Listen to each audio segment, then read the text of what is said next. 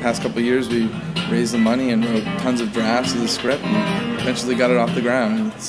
It's still kind of shocking that there's a movie called Hobo with a shotgun.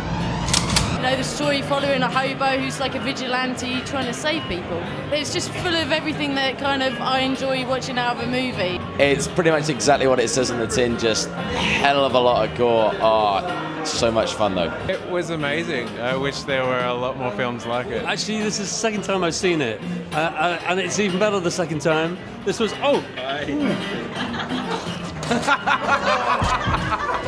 A lot of fun, a lot of blood, a lot of action, great music. It was awesome. I wrote down Rutger Hauer on the top of the list thinking there's no way in hell this is going to happen, but at least it'll give people an idea of the kind of actor I'm going for.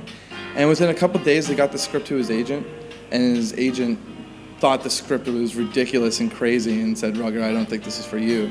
And that really piqued Rutger's interest. And he saw the trailer and he read the script and he wanted to get on Skype with me. So I had my first Skype call ever with Rutger, and I pitched what I wanted to do with the character and why I thought he would be great for it. And he called the production right after and said he was totally down to do it. Hate to tell you this, but if you grow up here, you're more likely to wind up selling your bodies on the streets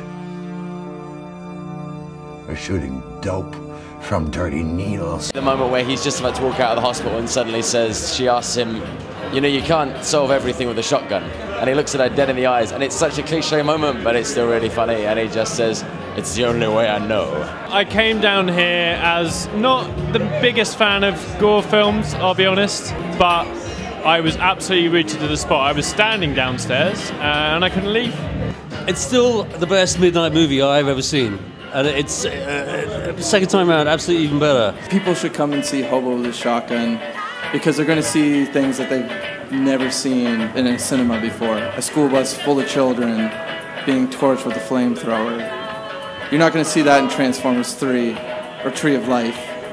So get off your ass, get to the movie theater, or I'm sending Rutger Hauer to your home.